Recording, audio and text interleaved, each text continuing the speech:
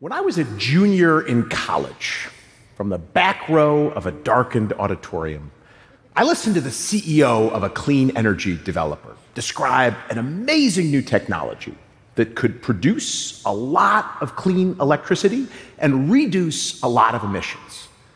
It was a project called Cape Wind, an audacious plan to drive 130 massive offshore turbines to the coast of Cape Cod, Massachusetts, supplying enough clean electricity to supply more than 300,000 homes and eliminate the need for a mid-sized emitting power plant. It was one of those moments that inspired me to a career in clean energy and climate policy. Now, in the 20 years since that night, we could have built literally thousands of those turbines up and down the US East Coast. But instead, we have built literally 6 total turbines in the US East Coast. Now, that's because a combination of wealthy coastal landowners, both liberals and conservatives, don't like those turbines spoiling the views from their sunset cocktail parties. Who knew they could agree on anything? Now, Cape Wind had broad public support. More than 80% of Massachusetts residents were in favor, probably because they realized that siting the turbines 12 miles offshore makes them barely even visible to the naked eye. But the project was stymied, using regulations designed by environmentalists to protect the environment, instead used by a wealthy few to protect their views. Tragically, Cape Wind is far from unique. Regulations and lawsuits have been used to slow down or stop hundreds of clean energy projects in this country, from renewables like geothermal to solar to hydro, to new nuclear plants, to pipelines carrying captured carbon dioxide, to new transmission lines. Many of those projects have been killed. Many others are still stuck in permitting purgatory. Now, there is some good news. Recently, alumni of Cape Wind have teamed up with a massive global energy developer and are finally going to put steel in the water off the coast of Massachusetts later this year, but only after overcoming, I quote, countless regulatory hurdles. To take a step back, we have many of the technologies, the engineers, even the policies to drive down global emissions and solve the climate challenge. But what keeps me up at night is that government red tape, combined with NIMBY, that's not in my backyard, opposition, will get in the way. Now, like literally right now, government needs to get out of the way and let the private sector build clean energy.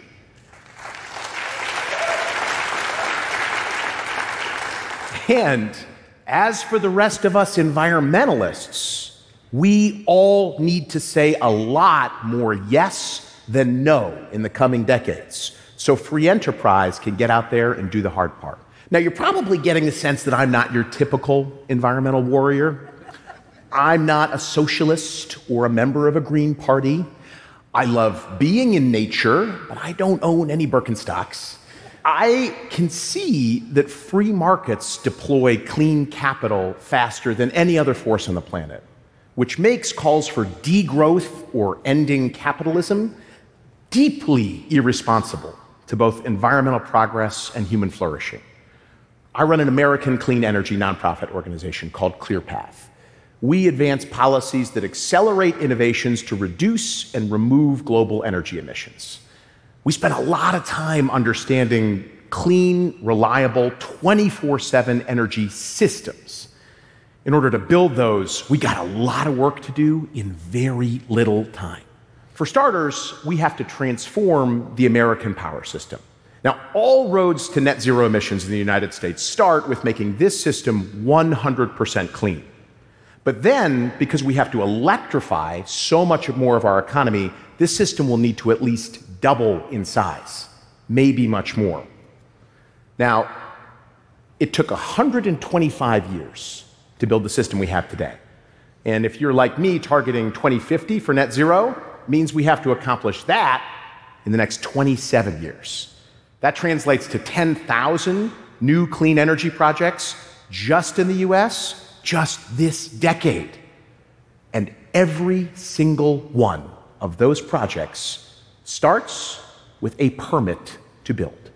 Now, tragically, in the US, since the 1970s, well-intentioned policymakers and environmental leaders have designed a world-class apparatus for getting in the way. Let me give you an example. NEPA, which I promise is the only boring legal acronym I will use today, stands for the National Environmental Policy Act.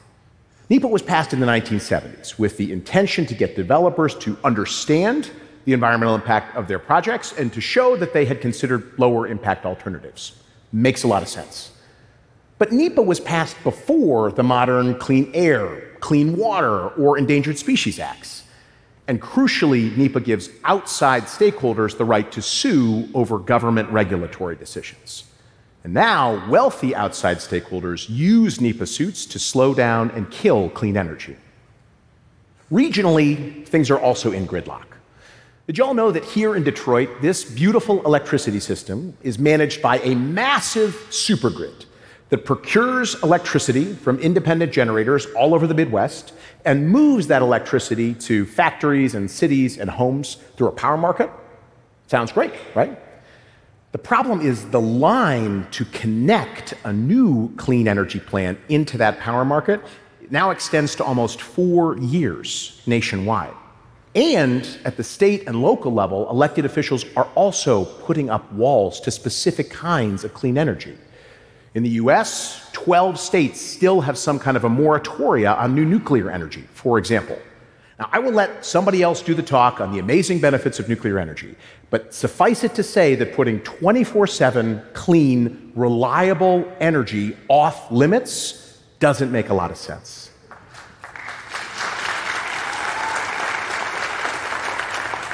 And we now have low-income communities across the country also voicing opposition to new clean energy projects, which is understandable because they have borne the brunt of environmental pollution in the past.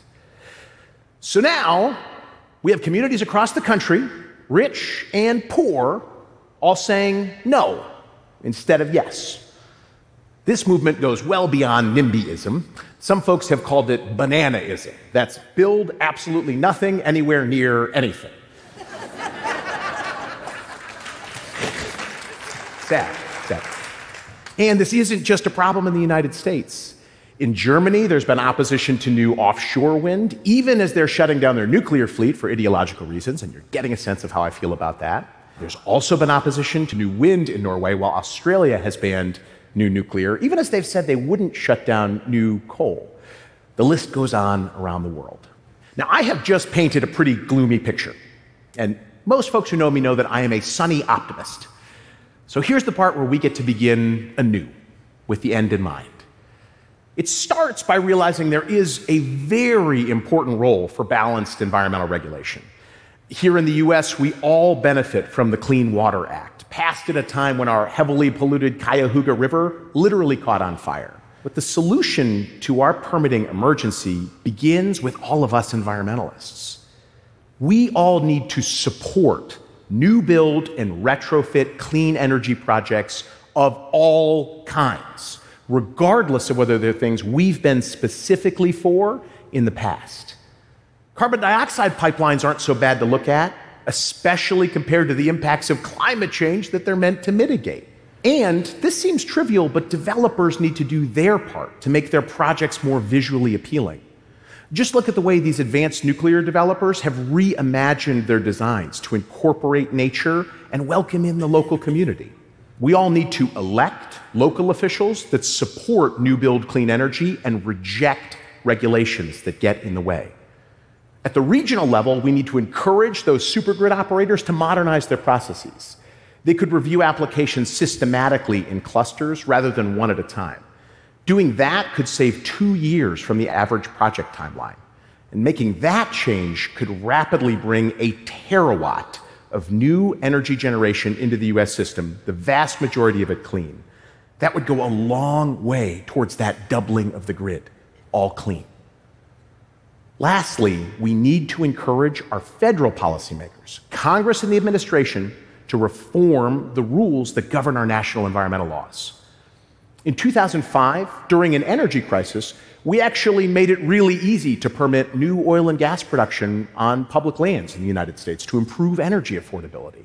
Why don't we give clean energy developers the same kind of leeway now during this great national challenge?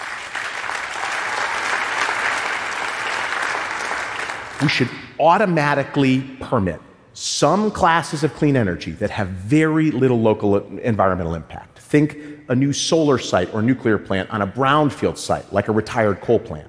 We can audit them later to make sure that they're complying with environmental laws. And for those projects that do have significant environmental impact, let's make sure that their reviews are done in a year or less, that the lawsuits are brought in 3 months or less, and that we adjudicate those suits in 6 months or less. Doing that alone could shave 5 to 10 years off of project timelines nationwide.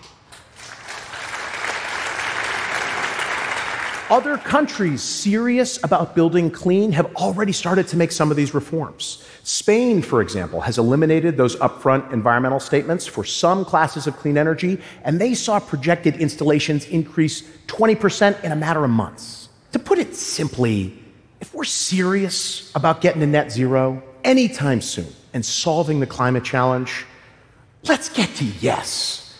Green light, approved. Yes, in my backyard, tens of thousands of times, all over the world. Let's get building. Thank you.